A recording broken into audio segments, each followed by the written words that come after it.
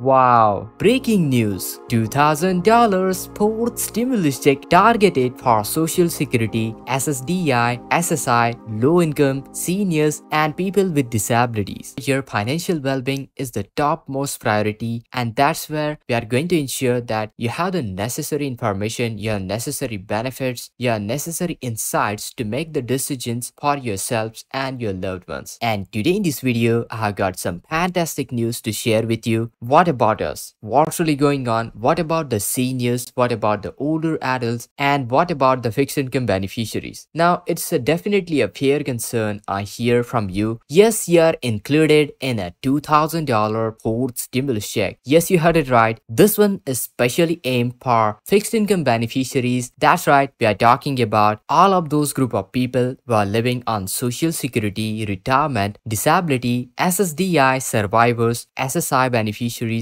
VA, RRB, low-income seniors, older adults, and of course, people with disabilities. Alright, now this is not just some random news, it's a deal that is going to impact whopping 70 million plus beneficiaries across our great nation. So without further ado, let's deep dive into all the details. But however guys, before we do, a quick shout out to all of you who are joining us for the first time. If you haven't yet already subscribed, make sure to subscribe. It's completely free to do so. By subscribing, you'll be joining onto the journey to stay informed and empowered onto the latest update and crucial information that's hitting the news each and every day that affects your money, your benefits, your lifestyle. So without further ado, let's jump right into all the details and let's understand what's really going on. Now, I definitely understand that many of you had a burning question and concerns, but trust me guys, I've been reading through all of your comments and I'm here to address all the questions head on and get on with it. Many of you have been asking where we currently stand, especially those who are on a fixed income beneficiaries. You're worried about whether you'll be included into the new wave of the stimulus check support. Stay tuned because I have got some answers coming your way. But first, let me quickly touch upon few recent topics that have been making the news. So have you ever heard about the child tax credit payments? They are talking about reinstating these payments and there is a recent discussions going on regarding it. Now I know many of you not here directly apply for it, but here is the thing. It's always a hot topic nonetheless. And it's one of those topic issues that often have some rightful wondering, what about us? What's really going on? What about the seniors? What about the older adults? And what about the fixed income beneficiaries? Now, it's definitely a fair concern I hear from you. You see guys, there are lots of things happening out there into the economy and sometimes it can feel like certain group of beneficiaries are consistently left out. And that's why I wanted to take a moment to address a crux of this video. That's why we are here to talk about the potential $2,000 fourth stimulus check update. Would you like $200 monthly increase in your monthly social security checks, or would you like $2,000 stimulus check, a one-time payment, and that's it? Which one do you think is more beneficial? Now answers could be different, but generally people would most likely prefer $2,000 one-time payment because it's initially the highest amount that you'll be going to receive instantly. But here is the thing guys, you need to rethink your choices because let me break down all the details for you. Now here is the thing guys, typically a stimulus check is a one-time relief that you get and that's it. Now here is the thing, there are tons and tons of discussions going on for $200 monthly increase, Social Security 2100 Act, various bills, packages, reforms. So which one is beneficial, whether it's $2,000 one-time fourth stimulus check or $200 monthly increase that you'll be going to receive on a monthly basis, that means 12 times in a year. Which one is better? Well, here is the thing, while stimulus checks are not the same as the increase that you'll be going to receive, the $200 increase offers ongoing monthly support, like you pay your bills, groceries, and spend the money on a monthly basis. Monthly increase offers ongoing support, while the stimulus check is a one-time lump sum payment. Now, it's very important to consider the long-term consequences, which one gives the most amount of benefits. So $2,000, basically you receive the $2,000 and that's it. You'll be not going to receive any payment on a monthly basis or anything of such kind. With the $200 monthly increase, it's advantageous because with the raise to your benefits, it can provide beneficiaries with the $200 per month, resulting in more money in the people's pocket in the long term. So let's say you are going to receive $200 per month. So if you calculate for the 12 months, that is for a year, you'll be going to receive $2,400 in a single year. But if you surpass pass a 1 year of the benefits, then it becomes significantly important because here is the thing, $200 receiving for 24 months, that is 2 years period, it comes at $4,800. And here is the thing, it's an ongoing monthly support. So instead of a one-time lump sum stimulus check, a raise to your monthly benefit is much more beneficial into the long run. But getting more money isn't always a good thing because you need to also consider the taxes. While stimulus checks are traditionally not taxable, they have been classified as refundable tax credits. They are not counted as an income. However, guys, the $200 increases may be subjected to the taxes because those are increases to your monthly checks. So depending on your individual's annual income, if your income exceeds 25,000 as an individual or 32,000 as a married couple, then you may need to pay your taxes on additional benefits. So that's the another side of the equation of receiving more money on a monthly basis. When deciding between the two options, $200 or $2,000 for stimulus check, while $2,000 stimulus check may be more beneficial as it is not taxable, but other option is also crucial to consider. If you receive $200 increase on a monthly basis, let's say if you surpass 2 years of period, then that becomes a substantial amount of benefits like I described. It becomes more than $4,800 and there is obviously some tax deducted. Deciding between what kind of a economic relief should government provide to the beneficiaries, it's the lawmaker's choice, it's the policy maker. They typically allocate the amount, the type of the benefit, whether it's monthly ongoing payment, one-time stimulus check. So moving forward, it's worth keeping eye on all the latest updates, all the latest news. However, guys, before we get to the point,